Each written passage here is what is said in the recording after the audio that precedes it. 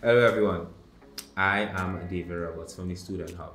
The Principles of Accounting and Principles of Business, better known as POA and POB tutor here at the Student Hub. And today we'll be going through the POA January 2020 past paper. Before going through the past paper, we'll look at the syllabus. In the syllabus, we look through first the organization of the syllabus, followed by the format of the exam, and following we look at the weighting of the marks for the examinations. So without further ado, let's look at the organization of the syllabus. So as we see here, the syllabus is arranged into 11 sections, consisting of specific objectives and related content. Sections 1 and 2 are highly theoretical. This is looking at accounting as a profession and accounting as a system. So this is an opportunity for students to just get a better understanding of accounting on a whole. From section 3 is where the calculations will start. So we're looking at the different steps in the accounting cycle. So we have the books of original entry in section 3. Section 4 looks at the ledgers and trial balance. The ledgers are better known as the T accounts. And going back, actually, the books of original entry, those are the journals. Section 5, we have the preparation and analysis of financial statements for the sole trader. Financial statements for the sole trader include the income statement and the balance sheet. So we get an understanding of how this is the coming up to the end of the accounting cycle, how it will look. In sections 6 and 7, this is where we're looking at adjustments and control accounts. So in the latter stages of the accounting cycle, we have something called adjusting and closing entries. And in sections 6 and 7 will deal with that, where if there are any errors, you will make changes. And if not only errors, but there are certain changes that need to be made before you make your financial statements. And this is handled in section 6 and 7 of the syllabus.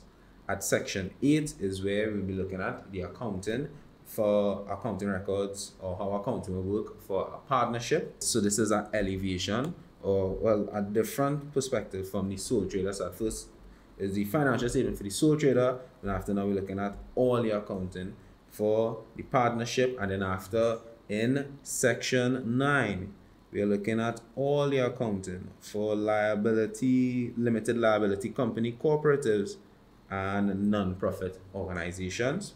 From there, in section 10, there's the manufacturing and inventory control. So we're looking at a manufacturing company, how will they keep their records? And finally, how will an entrepreneur keep their records? So by and large, what the aim is that when you would have completed your studies for the POA exam, you would have a basic understanding of how accounting will work in different facets and different businesses. So regardless of the business, so you open your own business, you know how to account, a partnership, all the different means of businesses or types of business structures, the accounting, the POA syllabus will go through for you to have a good understanding of such. Now we are looking at the examination. So the format for the exam, it consists of a paper 1, a paper 2, and a paper 3. The paper 3 can either be SBA. SBA is only for May, June, and those are for individuals who are in secondary school. And then after we have the paper 3-2, which is the alternative SBA, and this SBA is available for private candidates, which is everyone for January exam, a private candidate. So everyone will be doing a paper 3-2, and for May, June, it will be in private candidates. So people who are not in secondary schools, you'll have to do the alternative SBA. We're looking at paper 1. Paper 1, we have the exam is for 1 hour and 30 minutes, is for 60 marks. Paper 1 is multiple choice, and it will, the exam testing the profile dimensions of knowledge and comprehension, application, interpretation, and analysis. Paper will sample proportionately all sections of the syllabus as outlined below.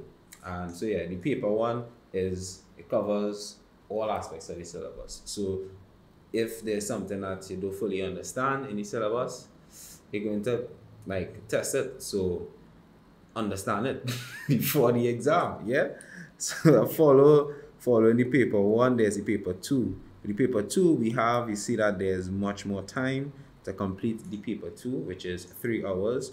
The reason being is because well, when we go through the past paper, you'll see the examination is a very lengthy examination. There's a lot of writing.